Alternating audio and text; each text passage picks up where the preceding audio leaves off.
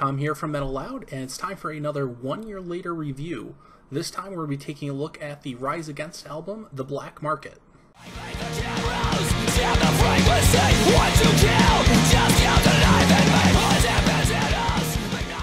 So Rise Against, much like AFI, have their roots in melodic hardcore, as they kind of started out with that, with a lot of politically charged songs. They, infused the political driven message with hardcore beats and, these fast guitar riffs and things like that kind of make hardcore what it is, and it was very well done. They kind of broke into the mainstream with their third album, Siren Songs of the Counterculture, which had enough of that hardcore sound to it, but it was still kind of very polished and marketed for a more mainstream audience. You had radio songs, you had, definitely songs that we saw on like MTV and things like that. And unfortunately, they kind of took that and ran with their kind of marketability there.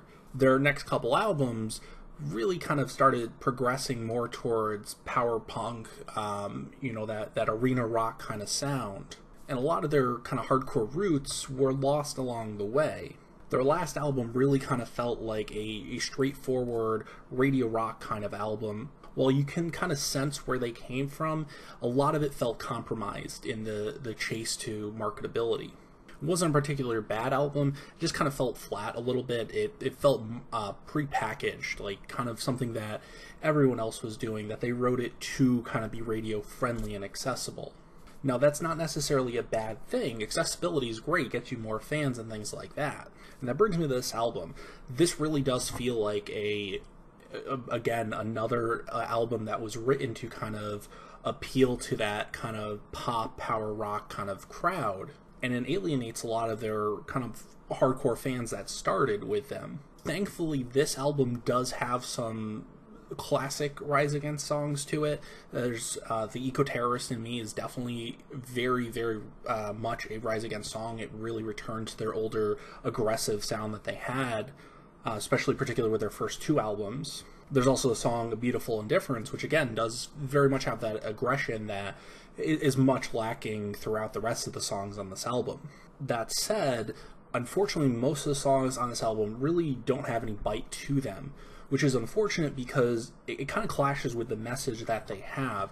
Kind of have this, anti-power establishment, anti-oppression lyric thing going on, but musically it doesn't really fit, and it kind of sounds disingenuous in a way.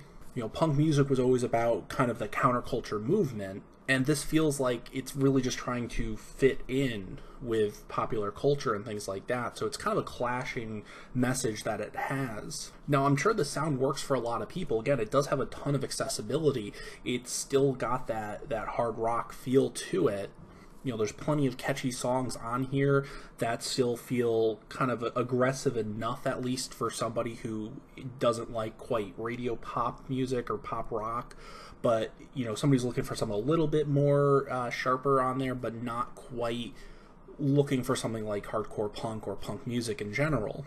But overall, it feels like a weak sound. That said, as I've kind of mentioned here, you're probably going to guess, 1 year later, I don't really think this album started off that great, and I don't think it really holds up that much. Again, really the only song off this album I will continue to listen to is The Eco-Terrorist in Me, and that's mostly because it doesn't feel like it fits with the rest of the album. It really does feel like it belongs on an older Rise Against album versus this, again, media accessible album that they've kind of packaged and produced for us. I mean, again, I can see people liking this album. There are some catchy songs on here. There's another song that's trying to be Swing Life Away, kind of that acoustic rock kind of sound. But when you kind of realize what the lyrics are and musically what they're doing, and you kind of realize that it's clashing with each other, it just falls flat. It doesn't feel like that message that they're trying to drive home really works. It's definitely a listenable album. I mean, you can certainly sit down and listen to it. It's just really not that memorable.